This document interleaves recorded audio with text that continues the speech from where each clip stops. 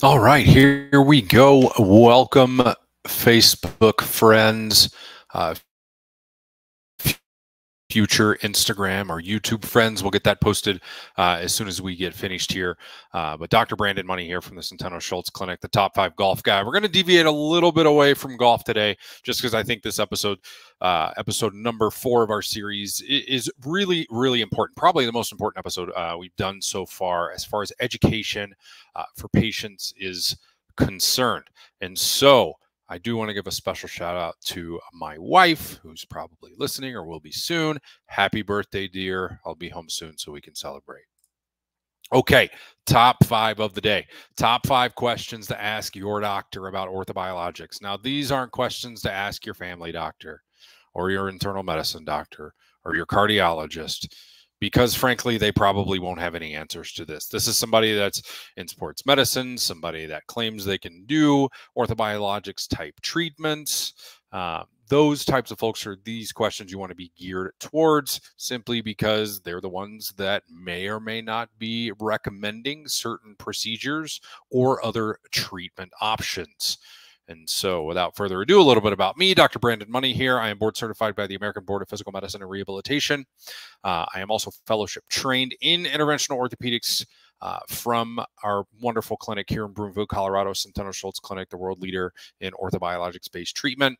I am a golf enthusiast, although my wife would use the word obsessed, but that's okay. She can think what she wants. I am certified by the Titleist Performance Institute as a medical expert in the golf world. And if you want to see my random postings of golf, work-related stuff, all of that, just follow me at golf.usa on Instagram. Okay, here we go. So what are orthobiologics? Before we really get into our top 5 and maybe a little bonus at the end. So orthobiologics are different types of materials or substances that are used to assist and facilitate tissue healing. And there's a ton of different research that's going on now in the world of orthobiologics for not only orthopedic and musculoskeletal conditions, what we focus on, but brain injury, spinal cord injury, autoimmune conditions, multiple sclerosis, autism, COPD. There's a lot of people out there that claim they can cure a lot of this stuff, but simply put, for those things, the research really isn't there yet. There's lots of research regarding orthopedics and musculoskeletal conditions regarding orthobiologics, but for some of the other stuff, that's still pretty early overall. And there's a lot of different types of synthetic and organic substances, including bone marrow, platelets from your bloodstream, adipose, hyaluronic acid, demineralized bone matrix, prolotherapy, and other things that are utilized and really to enhance the body's natural healing capabilities. And so the human body has an amazing possibility of healing. We do it every single day because we damage tissue every day. That's a part of life. And there's over 1,000 growth factors or healing factors in our body that act as kind of the boost for the repair cells of our body to be able to help heal some of these damaged tissue. Unfortunately, we know that many of these tissues just don't have very good blood supply, which does limit the healing potential of that tissue in certain circumstances. And orthobiologics can be autologous, and autologous means basically from your own body, your own platelets, your own bone marrow, your own adipose, so on and so forth. Allogenic means it comes from somebody else or a pool of other people that aren't yourself. All right. So, number 1 question you need to ask before you undergo an orthobiologics procedure: what treatment options do I have? So there's lots of different treatments available, lots of different options for you. Some we just mentioned, here's some more as well. More conservative things: red light therapy, chiropractic, physical therapy, and the derivatives of those, shockwave therapy, corticosteroid injections. I'm not the biggest fan of those, but there's thousands and thousands of them that are done in the United States and across the world every single day. And then surgery is certainly an option in a lot of cases for patients. And don't get me wrong, my definition of needing surgery is a lot different than a surgeon's definition of needing surgery. And that's okay because we just have different tools available to us. And really, a competent physician is going to be able to provide you a variety of those treatment options. And probably more importantly, explain why some of these may not be appropriate for you and for your given situation, and also help answer what's the ideal treatment modality specifically for you and why. And this is so variable because we're humans. We're not robots. Not everybody has the same condition, the same severity, the same overall health status. And we have to be mindful of that when we are making these recommendations. Okay, next. Number 2, is the doctor trained in orthobiologics? And so there are fellowships out there. There's a few, a small handful that are specifically in the field of interventional orthopedics, specifically in this. And the reason why I say that is because we don't learn this stuff in medical school, in residency training. That was 8 years of my life. And during those 8 years, I actually had to go out on my own and learn about this. I traveled to over a dozen different workshops and conferences during my residency training in order to get this specific education, because I knew that this is what I wanted to dedicate my career to. And so after those 8 years, as I alluded to before, I did another year of fellowship here at the Centeno Schultz Clinic. And as you can imagine, this isn't something that you can learn in a quick weekend course. Yeah, it can help provide information, but it's all cumulative in nature. And you have to learn all of these different areas and how they work together in order to ultimately provide the most accurate diagnosis and treatment plan for the patient. And so the Interventional Orthobiologics Foundation, as well as the Orthobiologics Institute, or IOF, and Toby, they host tons of different workshops across the country, some across the world, annual conferences, all of these things where you can learn and continue to develop your skills, because that's really what it's about, that continued education. You have to keep up to date on the literature, up to date on the different techniques. There's new papers that get published every single week in this field of medicine. Most aren't very good quality, but you have to tease out the bad ones from the good ones and really take away from those good ones. And there's tons of doctors' offices, clinics, chiropractic clinics, etc. out there that have been convinced by salesmen to buy their device because it'll generate huge revenue for them, because now they can offer PRP or stem cell treatment to their patients. And unfortunately, the majority of them simply aren't qualified to be able to do that appropriately. All right, number 3. What type of image guidance is being used for the treatment? The two most common imaging tools are ultrasound and fluoroscopy. I use both of those on a daily basis, both for diagnosis and treatment. And these are really used to visualize important structures and improve injection accuracy, which I'll give some details about that in the next slide. And more importantly, it helps to avoid things that we don't want to interact with. So we don't want to go piercing through a nerve or a blood vessel. Safety is my number 1, 2, and 3 priority. If something's not safe, I'm simply just not going to do it. And this image here is a fluoroscopic or X-ray image of an epidural injection on a patient that clearly has a lumbar fusion. That's what those big dark black screws and rods are. And so just because you've had a major surgery doesn't mean that all hope is lost. All right, image guidance once again. And so if a doctor has the hubris to say they don't need image guidance in order to do an injection, if it were me, I would walk out immediately, no questions asked, because that is just a false statement, unfortunately. And here's some data to back it up. And so these are published papers available in the literature. The references are at the end of the slide, or at the end of this presentation. So the AC joint, which is the top joint here in the shoulder, image guided, 94% accuracy, blind injection, not using any image guidance, 68%, biceps tendon sheath here in the front without any image guidance, glenohumeral joint, so that's the main golf ball on golf tee or ball and socket joint in the shoulder, 93% versus 73% without any image guidance, and 72% based on these studies. And another quote that I found from a meta-analysis, which had dozens of studies Quote, this study showed that ultrasound guided knee injections were more accurate across every anatomical needle injection site compared with blind injections. Injections made by a blind/anatomically guided method had inconsistent accuracy rates that seemed highly dependent on the portal of entry. And so in this meta-analysis, any of the ultrasound guided injections had a greater than 95% accuracy. And so this image here on the left is a patellar tendon of a patient that I had treated in the past.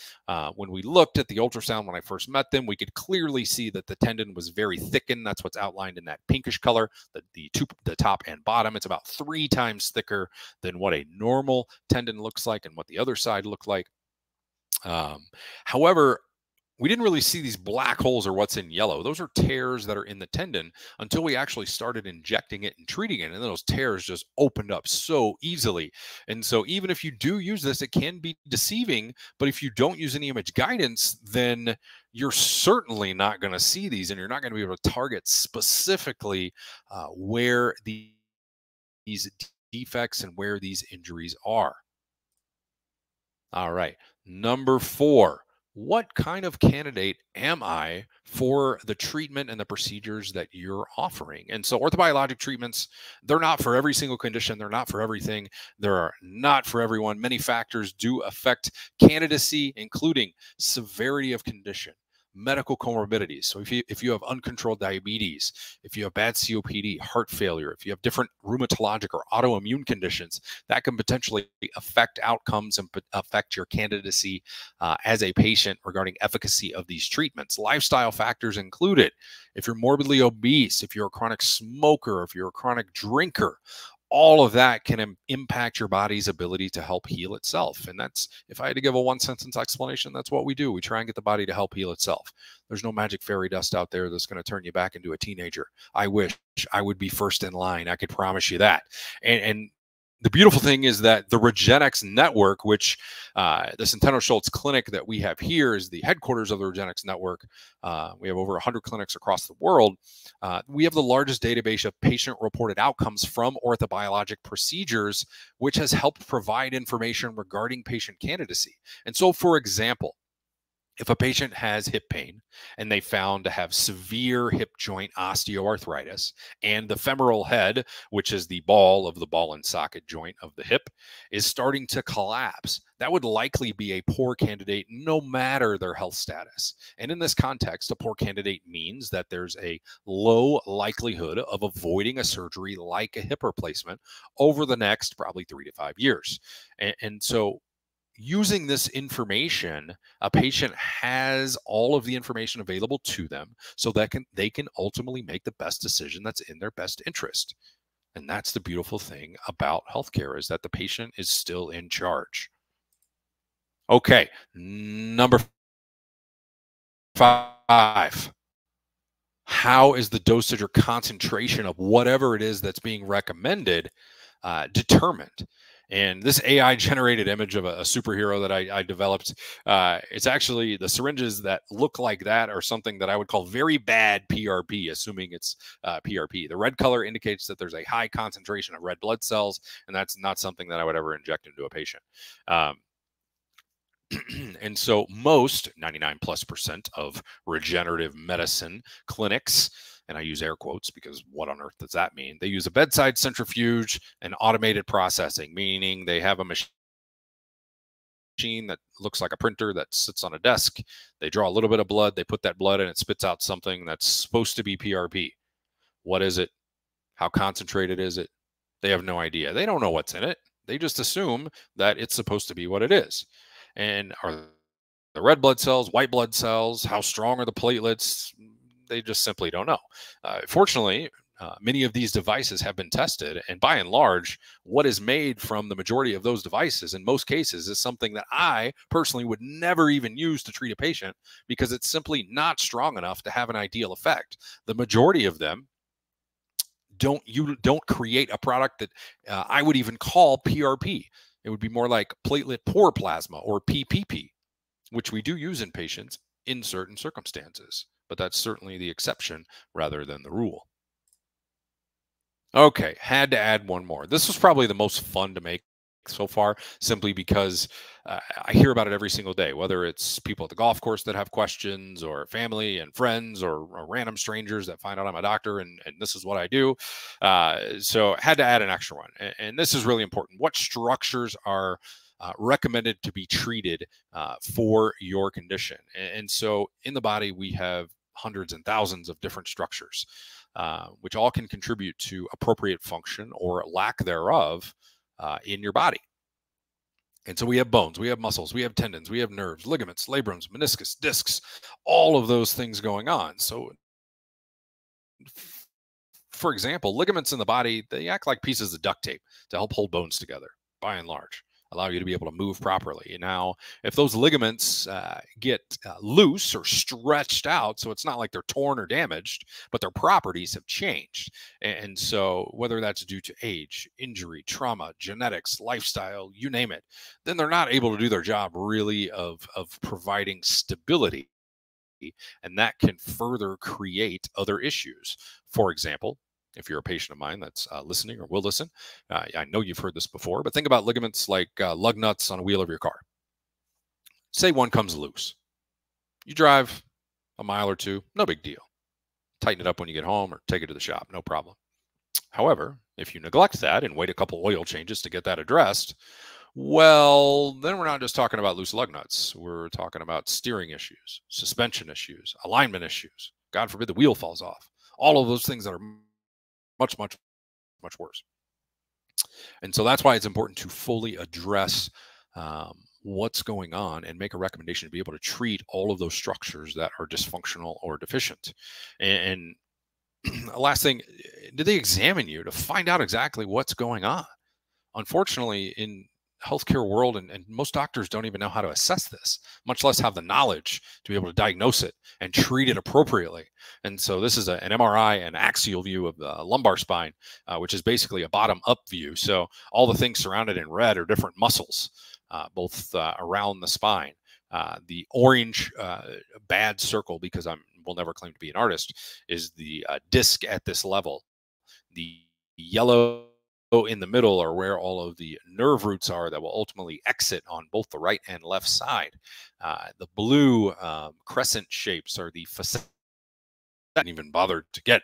Just this is a prime example of there's a whole lot of different things going on, not only in our lumbar spine, but in every part of our body.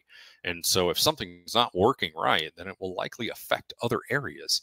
And it is in your best interest as a patient to be able to find someone who can accurately diagnose these issues and develop an appropriate treatment plan for you. Because the only thing that I care about, two things. Number one is safety. Again, if something's not safe, I just won't do it.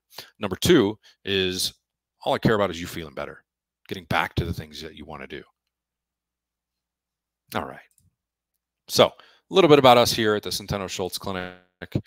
We're the world leaders in orthobiologics treatment for musculoskeletal conditions. We've been here for about the last 20 years. We have invented many of the procedures that are used across the world that other clinics have now adopted or attempted to adopt. And in addition, we also do constant research and evolution here. So we have our clinic lab, which is where all of our patient materials are processed, but we have a separate research lab that's only used for research purposes. And we constantly evolve our techniques. And so on the right is just a very short list of some of the papers that we published recently. And really what we try and do is maximize the body's own ability to heal. And that's ultimately what it comes down to. And currently we're actually enrolling patients into a degenerative disc disease study. And so if you have back pain and degenerative disc disease, you may qualify as a study patient for treatment. So if you want to reach out, we can get you in touch with the appropriate people who can do the initial screening and all of that. And not everyone will qualify, I can promise you that, but it certainly doesn't hurt to ask.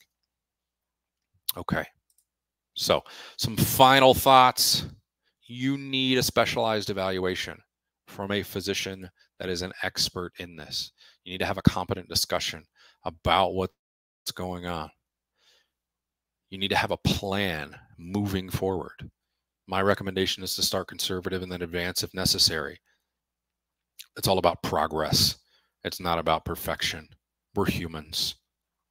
And really, in the grand scheme of things, this isn't something where you can sit down for 15 minutes with the doctor and figure it out. I spend upwards of an hour with all of my new patients because that's the time it takes to really be able to go over your history in detail, do a physical exam, discuss any medical records that you may have, go over any imaging together. I pull up the images right in front of the patient. We talk about it together. We go through it because a knowledgeable patient is the best patient. We also do a diagnostic ultrasound examination if it's indicated. We discuss a plan moving forward. We answer questions. All of those things need to be done so that way you can have the knowledge so that you can make the best decision that you feel is in your best interest. And that simply cannot be done well in a short amount of time. You can't get all that information in a 15, 20, 30-minute visit. And so if you're interested, if you have other questions, you can always reach out to us, centenoschultz.com or regenex.com. If you want to learn more, we have tons of blogs, tons of videos, lots and lots of information about this. So that way you can learn as much about your condition as possible. So you can be an educated patient and you can make the best decisions that are for you. And like I said, references are here. If you ever find yourself not being able to sleep at night, just pull up one of these and you'll probably start counting sheep in about 5 seconds or so. But again, hope everyone has a wonderful day. If you're watching live or if you're on delay, once again, we'll get this put up on YouTube as well as Instagram momentarily. Our staff will get that taken care of, but hope everybody has a wonderful Thursday. Here in Colorado, the leaves are starting to change, so there's going to be a lot of what we call leaf peeping out there. So the mountain roads are going to be busy, so take care, everyone, and have a blessed day. Thanks. Bye.